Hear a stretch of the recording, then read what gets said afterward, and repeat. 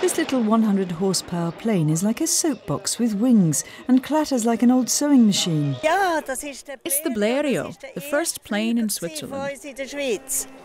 In 1914, the Blériot II was the pride of the Swiss Air Force. Now it's a museum piece.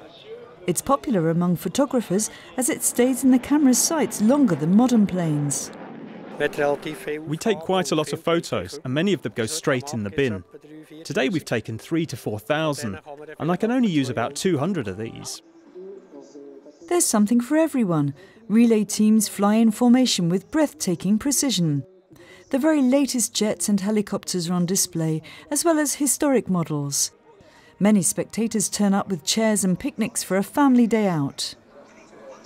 I've liked planes since I was a kid, especially army planes. I find it exciting, fun, impressive, really fascinating.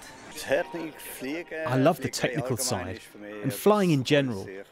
I'm so glad to be here, it's second to none. According to the organisers, the show went like clockwork during its first weekend. The flying went according to plan. Everything was bang on time. Today a Swiss Airlines plane flew with the Patrouille Suisse. It was a one-off. But on the ground there were loads of people and lots of traffic. The event, billed as the biggest air show in Europe, takes place over 9 days.